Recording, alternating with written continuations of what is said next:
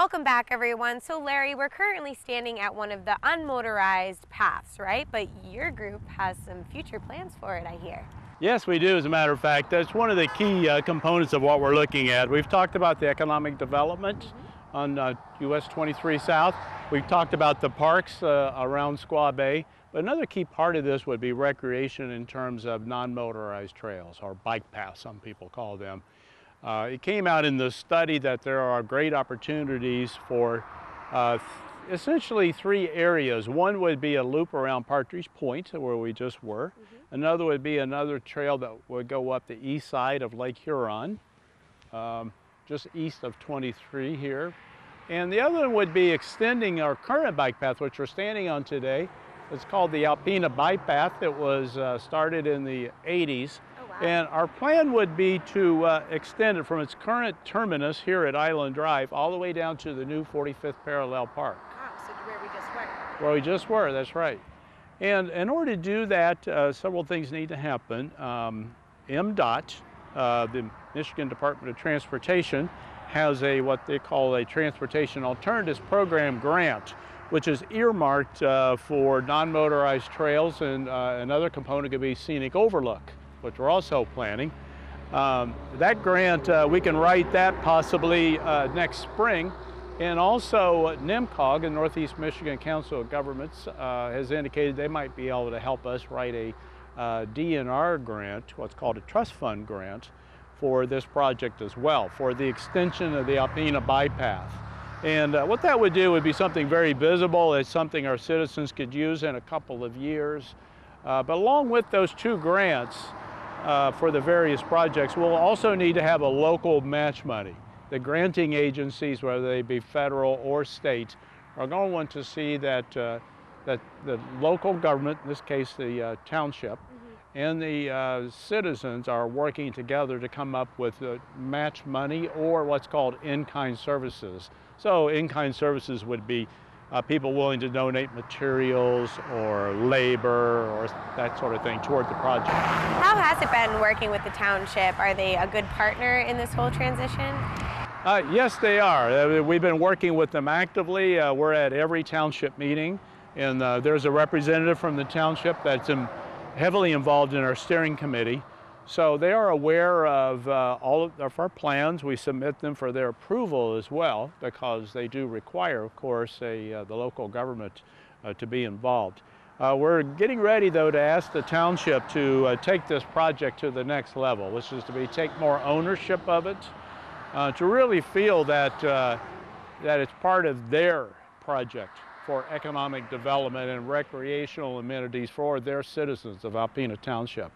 We're going to be coming to the Township Board on June 6th with a request for the trustees to authorize a committee that could be formed with representatives from the Township, the City of Alpena, from us, from South Bay Steering Committee, and also a local expert, if you will, from the Michigan Economic Development Corporation, who has experience in writing corridor improvement authorities, to help us come up with a plan that is a win-win for everybody. It's a win for the township in that they get expertise and funding for maintenance projects that are going to be required on this endeavor in the future, but also for the project itself, because it needs funding, and it needs funding from local government. And establishing a TIF, or a tax increment financing plan, would be one way to do that. So we'll just get together, hopefully, and work out the details. Awesome.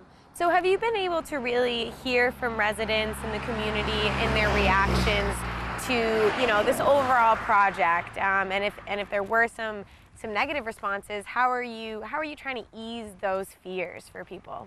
Well, that's a great question. We started our first public input sessions at the Alpena Mall in 2013, and we've had 5 since then. And we're actively involved with the citizens, because we want everybody to feel that this is our project.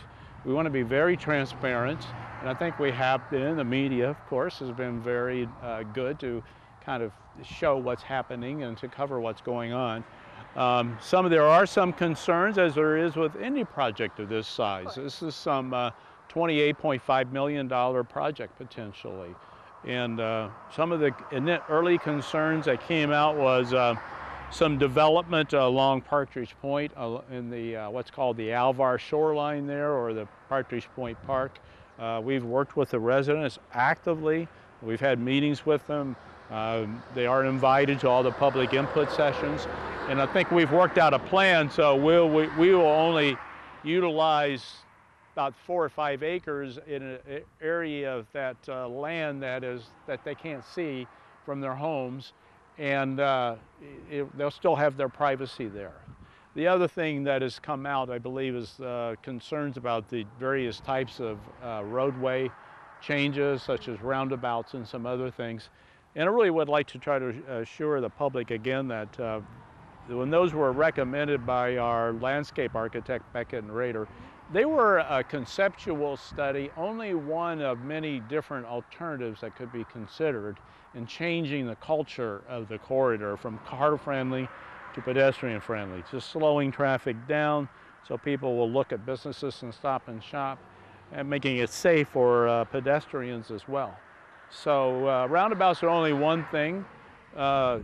We are in no way suggesting that is what we're going to do. There's a lot more study that needs to be completed on that from MDOT, and ultimately it boils down to funding.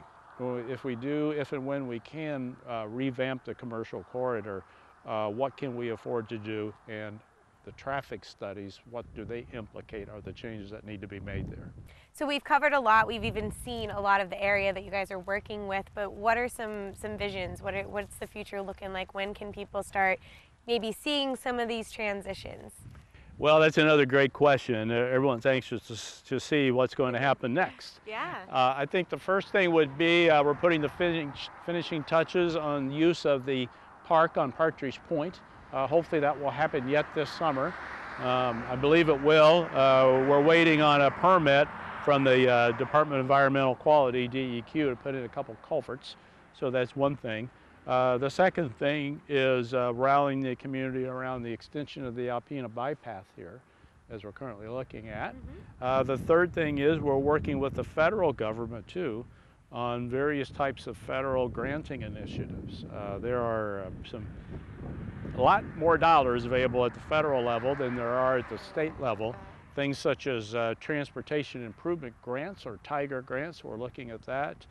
We're looking at another grant through the Economic Development Association, through one of our own natives. Lee Shuri is a regional representative for our area, and he's indicated interest in our project.